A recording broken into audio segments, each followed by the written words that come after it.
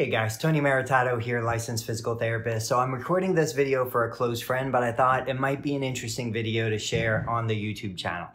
I want to talk about two kinds of shoes, kind of a more high stability cross trainer, what you would normally expect, versus a more minimalist shoe. And this question came in specifically about somebody who had a meniscectomy. Basically, the orthopedic surgeon went in through arthroscopic surgery to clean out or debride the knee.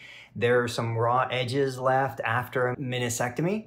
And so this individual was saying they still have some pain, they still have some swelling. Should they go with a more high cushion stability shoe, or should they stay with their traditional minimalist shoe?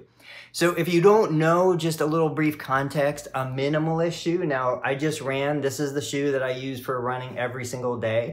This is a minimalist, it's a Witten brand shoe. There's no heel lift. It's a zero drop shoe, so there's no elevation to the heel. There is, the only reason why you see that toe spring here is simply because I've been running and kind of broke them in that way. But effectively the foot is flat on the inside.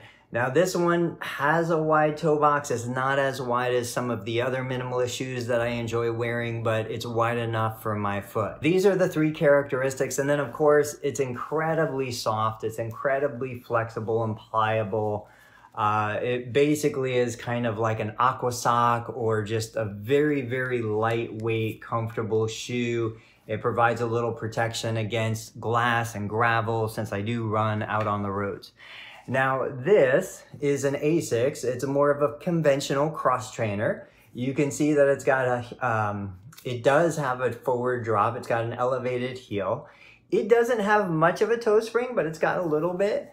And then you can see kind of a little more of a tapered toe box, not quite as tapered as a more fashion shoe, but there is still kind of that shape.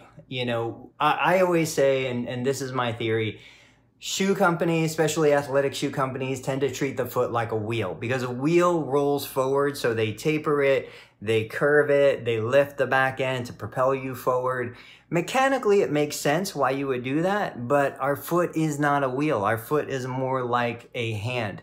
And so for my friend who asked me the question about what kind of shoe she should wear after a meniscectomy, the simple answer is, one, you want to wear the shoe that's most comfortable for you.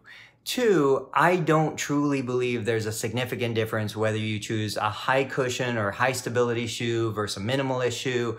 I think that as long as you get out there, you get active, you pay attention to your body. If you do too much, your knee is going to swell. If you do too little, your knee's not going to improve. From a more kind of geek out on the science perspective, I'm going to make a comparison to boxing gloves. Boxing gloves is another one. I grew up boxing. I was boxing in college. Boxing allowed boxers to punch each other more forcefully, more frequently, resulting in more trauma to the head and the brain.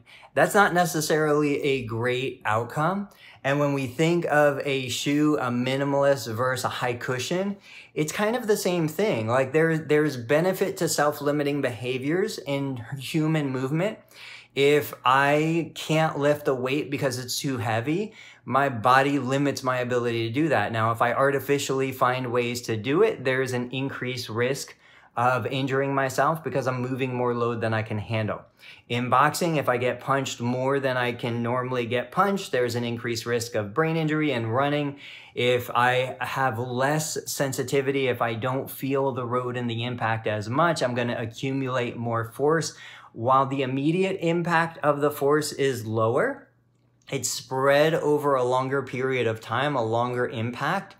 I'm still going to accumulate a higher total volume of force. Now, I'm not saying that that's good or bad. I'm just acknowledging the fact that if I go to a minimalist shoe and I find that the impact force is a higher magnitude and I stop sooner, it's reasonable for me at least to think that that's going to keep me from overdoing it and keep me out of trouble while my body is recovering.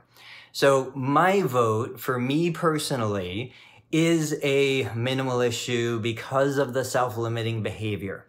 But I would tell you and anybody watching, go with what you feel is the best for you. I'm not trying to talk anybody out of what they enjoy. If you like a Hoka, buy a Hoka. If you like a minimalist, buy a minimalist. The most important thing is you just get out there, you move, you get active, you enjoy the sun, and really you just listen to your body. Guys, thank you so much for watching. If you have specific questions about anything on the channel, go ahead and post them in the comments, and I'll catch you on the next video.